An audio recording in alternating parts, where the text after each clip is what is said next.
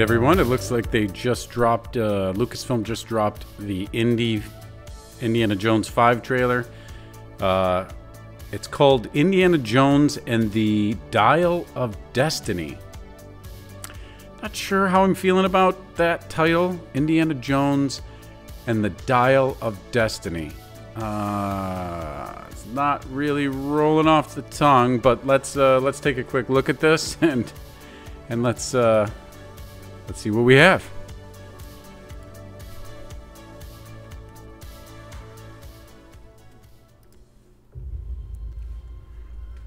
I miss the desert.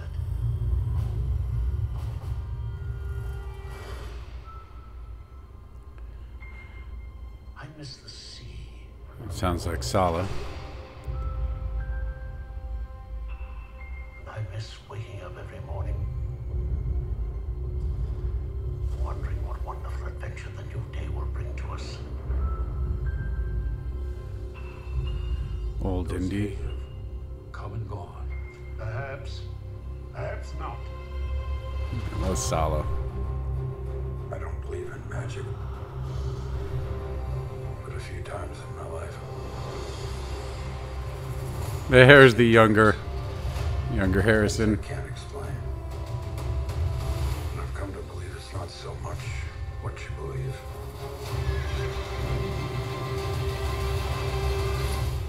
It's how hard you believe it.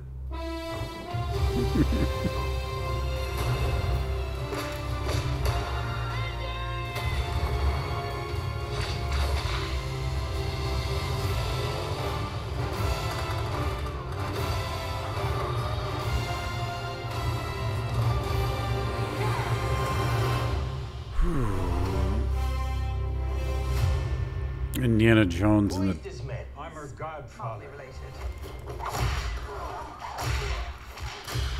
Get back.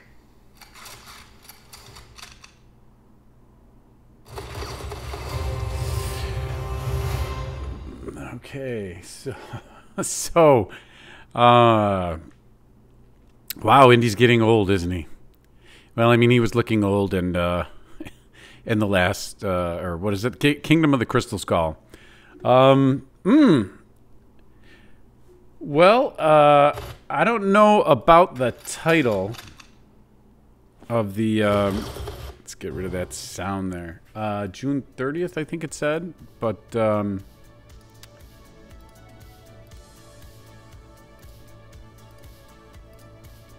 Indiana Jones and the Dial of Destiny. The Dial of Destiny.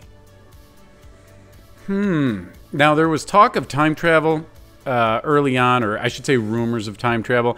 That seems to have been dismissed by, I want to say, James Mangold. He said there would be a time shift, which I think is when we see Indy back fighting in World War II, versus it's supposed to be taking, the majority of the movie takes place in 1969. And it's supposed to be predominantly about the space race and the U.S.'s Operation Paperclip, where they took a bunch of the German scientists and brought them over. There's a couple scenes in here where I'm a little wondering what's going on with... where was it? Here. This looks like... I don't know if this is an older shot. It's like some kind of German World War II Heinkel aircraft, because they're clearly piloting it, and it's a big nose. Or I guess it could be a B-29, you know, from maybe dropping nukes or something. So it's going to be interesting. Please don't let there be time travel in this. I'm going off basically what Mangold said. Yeah, that looks pretty good. I'm not going to lie. He looks pretty good there. I guess that looks about The Last Crusade, Indy. Harrison Ford from The Last Crusade. I would say that looks pretty good. That looks pretty good. The de-aging, I should say.